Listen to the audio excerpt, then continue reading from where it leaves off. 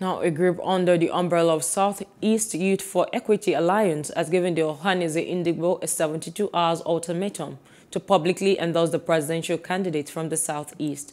The youth group made this demand after their meeting in Owerri to strategize for their candidate ahead of the presidential election. Speaking to Newsman, the leader of Southeast Youth for Equity Alliance, Comrade Ifeanyi K, says if Ohaneze Ndigbo fails to endorse a candidate from the region, they will withdraw their allegiance and support from the Igbo's apex socio-cultural groups.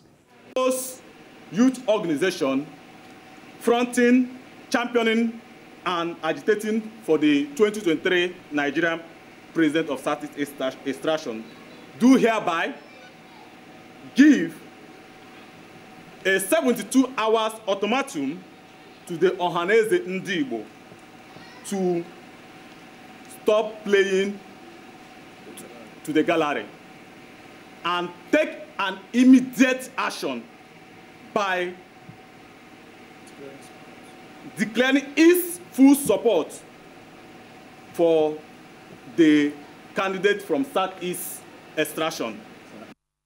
Please do subscribe to our YouTube channel and don't forget to hit the notification button so you get notified about fresh news updates.